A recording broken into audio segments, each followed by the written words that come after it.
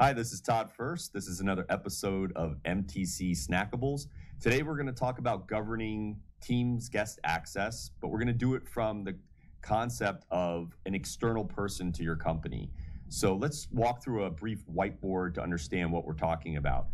All companies have always brought in guests, whether they're partners or vendors that they work with, and put them either in their internal AD or a separate Active Directory on-prem, and that's what we're treating them essentially like an employee. So in the diagram here, you're seeing an employee in an on-prem AD. They have remote access through VPN, VDI, etc.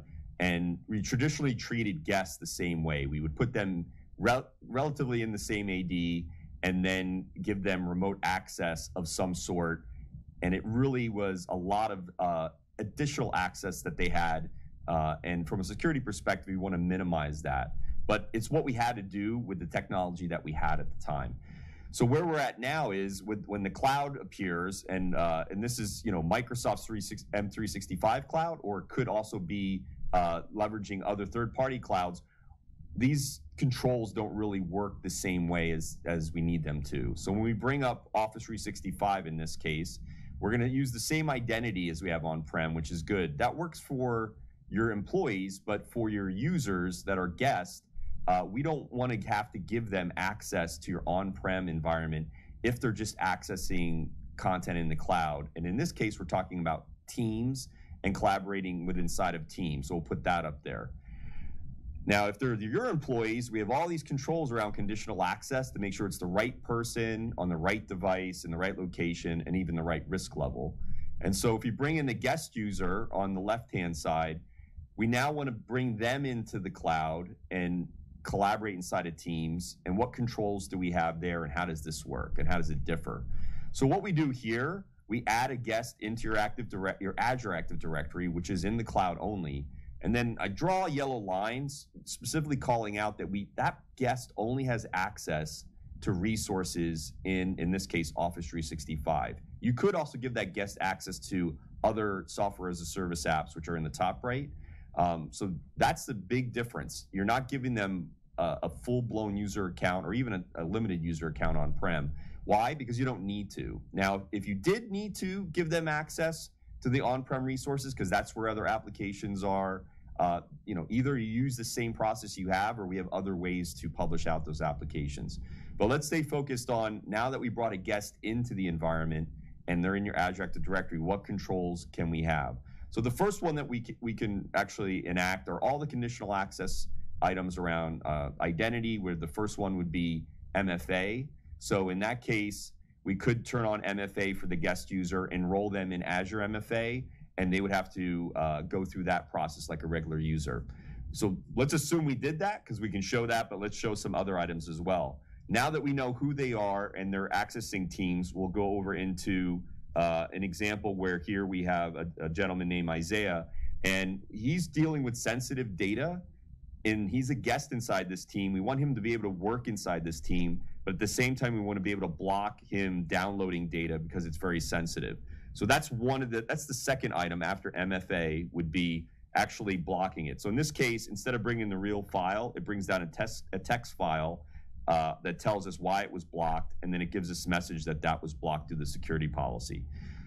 So what can Isaiah do if he can't download these files? How can he be productive? Well, he can just select on any of these documents and start working on them in the web. In this case, I'm in a view only, but I can go up here and edit in the web view.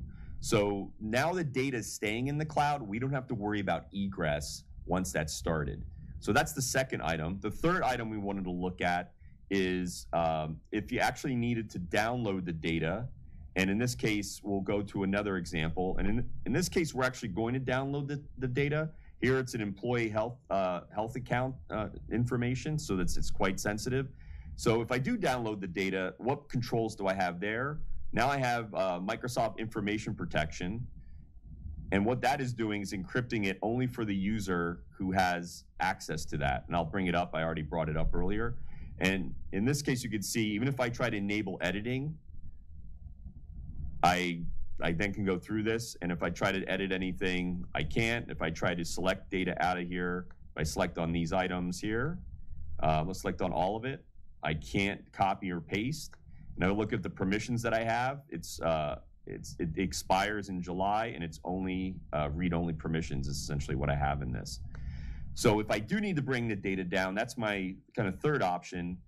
And the fourth option I just wanted to mention was, now that we have these users set up for guest access, who's controlling what access that they have and when they should be removed.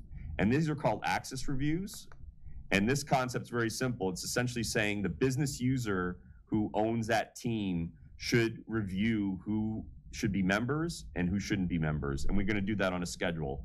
And that's what this is. This is an access review request that's sent to Megan Bowen, who's the owner of that group. And if she goes through the process and says, well, let me confirm who's a member and who's not a member of this group, we go through and it's going to give her recommendations and also actions of, should Charles or Bob still be members of the team that this is related to their access. So she can either approve them, or she could say, no, we're going to decide that they shouldn't have access.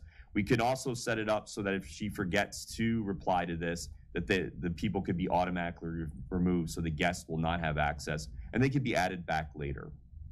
So those are 4 things that we looked at. What we do inside of a MTC session is actually go through the back end on how we set this up and protect the identity, protect the data, and then also protect who should be in your environment and accessing things at all, which the last piece was access reviews. So thanks for joining us, and we'll see you in another MTC Snackable.